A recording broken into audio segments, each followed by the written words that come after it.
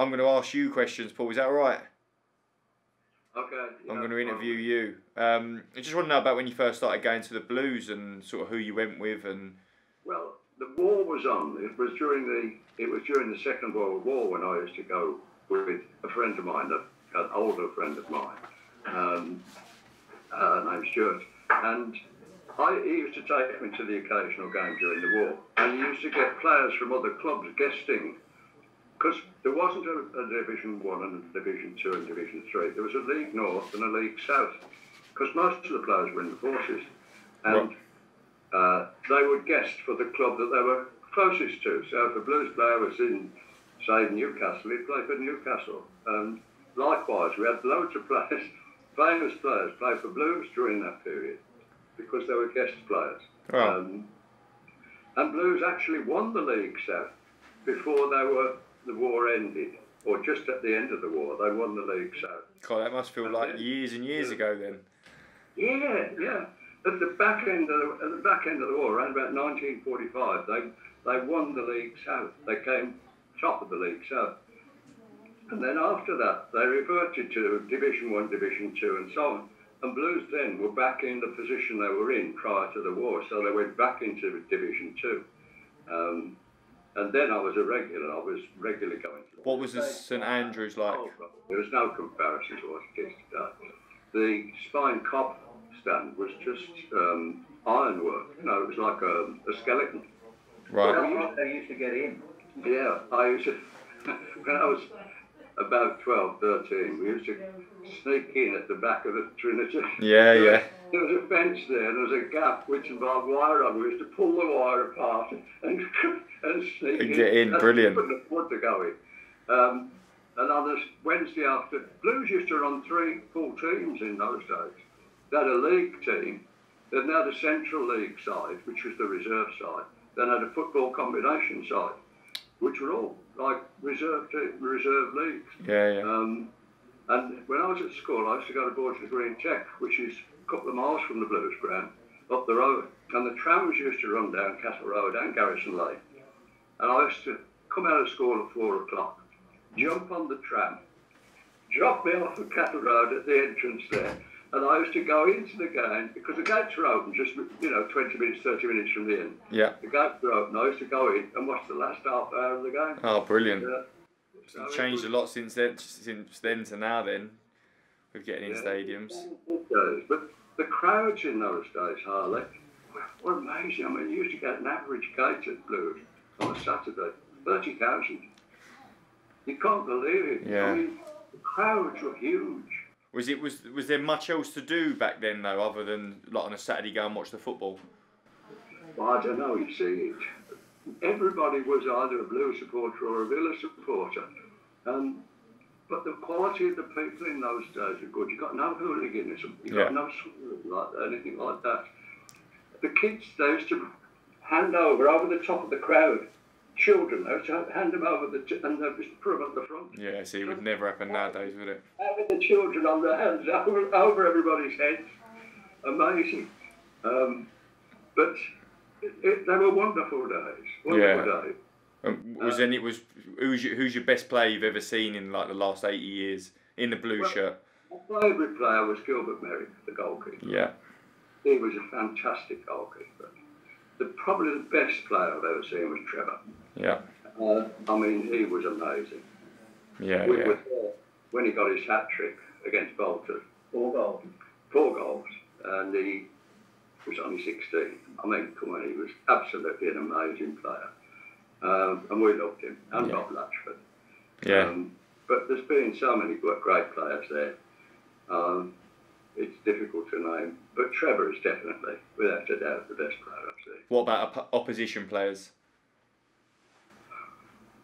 I've seen a lot. I've seen Tommy Lawton, I've seen Stanley Matthews, I've seen George Best, Wow. Bobby Chop, you name them. I've seen them all. They've all been there at some time or another. They're all in that category then, really. It's a tough one to answer, isn't it? One particular player. I suppose Stanley Matthews was amazing, really, because you just couldn't get the ball off him. Yeah. He danced down that ring. He was only tiny, He danced down that ring. He just couldn't get the ball off him. No, great. What about manager? Who's your favourite manager you've ever had? Manager? I don't know really.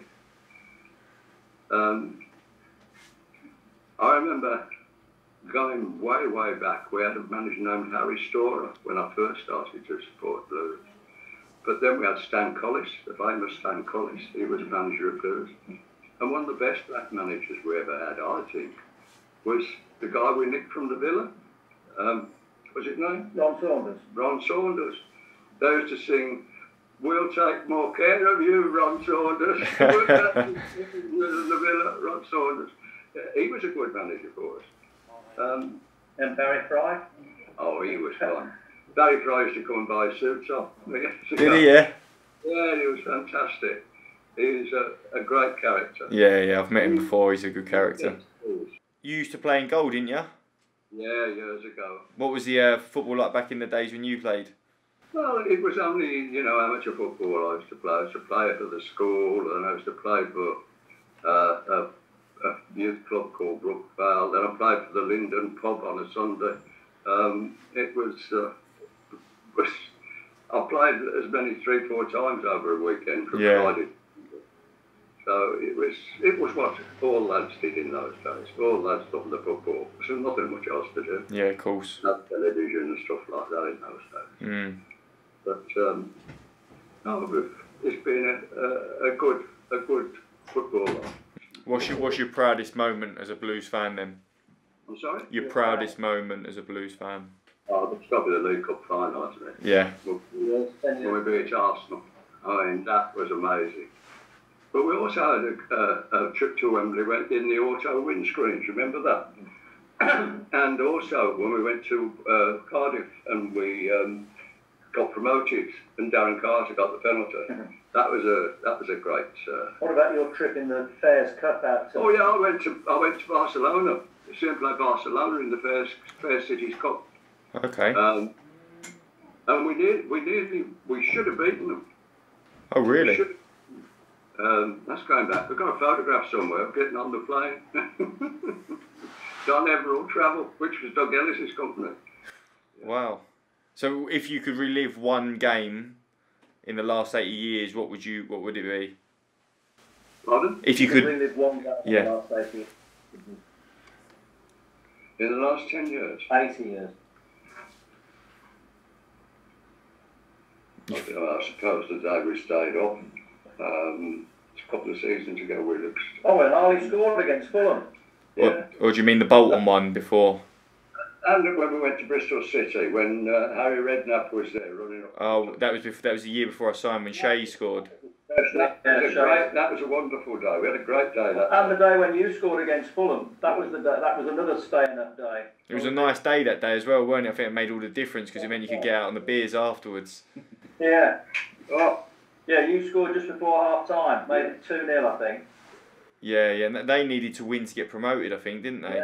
Yeah, it was just. And they failed in the playoffs, didn't they? They went to Villa in the playoffs. That's right, yeah.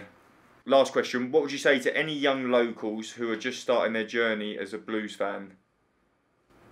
Do you want me to answer truthfully? That's a tricky one. Yeah.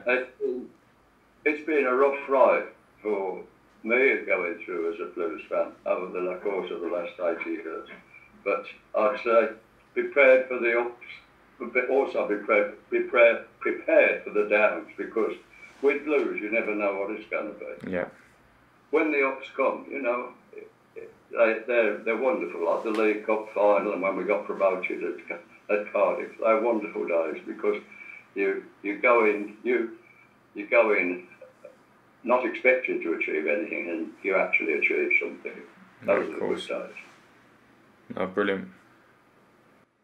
That's all I've got, Paul, but lovely to speak to you. It's lovely to speak to you, Harlee, and all the very best. Thank you very much. Nice to meet you. Stay safe as well. All the best. Bye for now. Bye. See ya. Bye-bye.